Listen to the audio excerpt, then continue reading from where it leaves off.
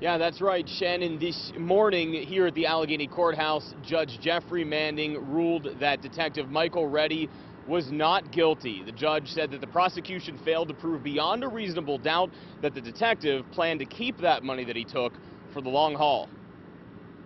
In this July 2014 surveillance video from a Northside 7-Eleven, Pittsburgh police detective Michael Reddy is seen taking a bank envelope filled with $220. When the rightful owner, Robert Simpson, returned moments later, the clerk showed him the video and Detective Reddy was later charged with theft of lost property. However, 13 months later, Judge Jeffrey Manning found Reddy not guilty. The judge heard the full testimony of everything and saw it just as that. You know, some mistakes that I have made along the way, but in no way was I guilty of those allegations. Reddy testified that despite not telling his partner or anyone else about the money for hours, he did plan to give it to supervisors at the end of his shift. Charges were initially dropped last year by a city magistrate who acknowledged he might have ordered a private citizen to stand trial. But the district attorney refiled those charges, eventually sending the case to a non-jury trial, leaving the ruling in the hands of the judge. He was going to turn it in at the end of his shift. I don't think that's true. I think he intentionally took it.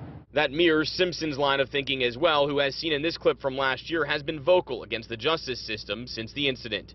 You've seen the video. Moments after the verdict, customers we spoke with at the 7-Eleven largely agreed with Simpson. For those 3 or 4 hours, he looks real guilty. Now, Detective Michael Reddy, he remains on paid administrative leave right now, but did say today that he fully intends to rejoin the force in his prior role as a detective. So far, I'm told a hearing to determine his status has not yet been scheduled. Reporting live downtown tonight, Bo Berman, Pittsburgh's Action News 4.